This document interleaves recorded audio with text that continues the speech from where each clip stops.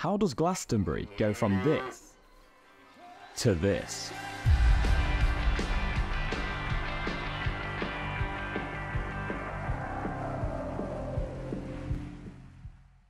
In the month of June, over 200,000 people descend into the quiet village of Pilton to experience the most iconic music festival in the world.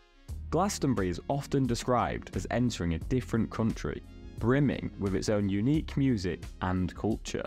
Many artists dream to play there, and people rarely leave without making life-changing memories. When the festival is in operation, it's the 28th biggest town or city in the UK, in between Bolton and Wolverhampton, so that is a lot of infrastructure which needs to be built. People need feeding, people need water, people need entertainment, and most importantly, people need to go to the toilet. Before we get into how the festival is built today, we must go back to 1970 when Michael Eavis created the Pop, Blues and Folk Festival, which was attended by a minuscule 1,500 people. The year later, this evolved into the Glastonbury Fair, which is where the iconic pyramid stage was born. Its first iteration was a 1/10 replica of the Great Pyramid of Giza, and was built from scaffolding and metal sheeting. Fast forward 10 years to the first official Glastonbury Festival, and this is when the pyramid stage became a permanent structure. The 80s were an inflection point. Attendances were growing, the festival was expanding, and it became a yearly fixture, barring the fallow years. The following 30 years saw Glastonbury get much bigger, bolder and busier each year, which also means a much bigger setup operation.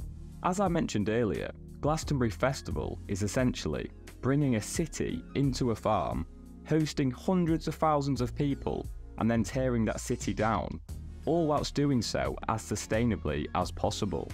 Despite it being a year-round planning process, construction gets really busy from the 1st of June, as there are over 400 workers trying to assemble the festival before the gates open.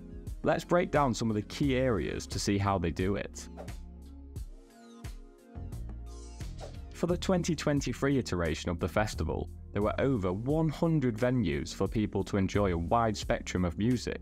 All of the smaller bars dotted around the site have their own micro teams to scout and plan their acts months in advance, schedule their slots, build their sound systems and do final checks. Croissant Neuf, however, one of the longest standing stages at Glastonbury, having launched in 1986, doesn't begin construction until the Wednesday before the festival. Organiser Sally Howell says it's like building a mini festival inside a festival, and also that it's an all year round job as she's constantly getting emails and is booking people, including a certain Ed Sheeran when he was just 19 years old. Some of the larger stages take a bit longer though. For example, the Icon stage in Block 9 takes 3 months to build and uses nearly 100 tons of building materials. Then of course you have the iconic pyramid stage. I previously mentioned the first 2 iterations, but the one built in 1981 burned down in 1994, which led to the 3rd and final pyramid stage, the one that we all know and love today. This was built in 2000. The metal framework, which is 30 metres high, covers 1,600 square metres, weighs 40 tonnes, and uses 4 kilometres of steel tubing, is a permanent fixture on Worthy Farm. But there is a lot of work that needs to be done before it's festival ready.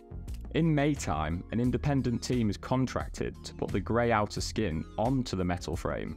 A company called Serious Stages builds the rest. They commence some of their work as early as March. Their role is to build the goalposts which the TV screens are hung from, the inner stage itself, the PA towers, the front of house structure, and also the disabled viewing ramps. In addition to that, Serious Stages build the other stage, West Holts and the park.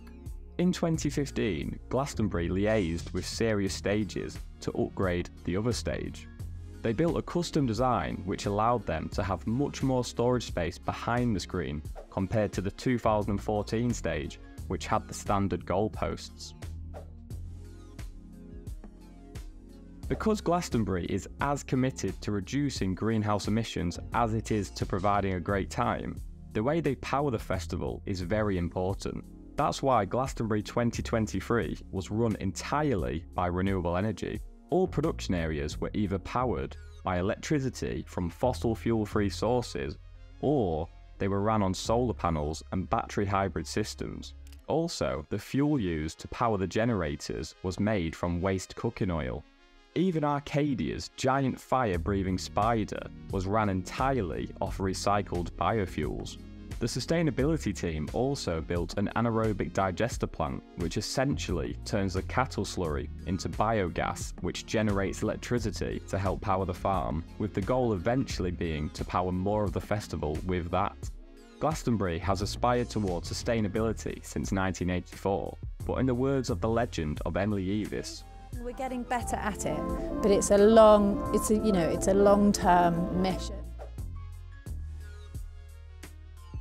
As you can imagine, 200,000 people eating and drinking for 5 days are going to need a lot of toilet facilities. One of the two main options at Glastonbury are nicknamed long drops. These are small pods of toilets where your business literally does a long drop. For 2023, they installed over 2,000 of these across the site. All of the waste then goes through a separate processing plant to remove anything in there such as sanitary towels, before the millions of litres are then pumped into the national disposal system. These long drops start getting taken out of storage and dropped on site as early as April. They also have over 1,300 compost toilets on site, which turns human waste into compost for crops at the end of the festival. Before the festival kicks off, workers distribute over 12,000 bins across the grounds, which separate rubbish into biodegradable food waste, non-biodegradable waste, and then cans and bottles. The festival goers are then responsible for separating their own rubbish into these bins. Each day there are volunteer litter pickers cleaning up the grounds as the festival goes on. Then, behind the scenes, Glastonbury has one of the largest temporary recycling centres in England, built into a huge barn to help sort out the rubbish.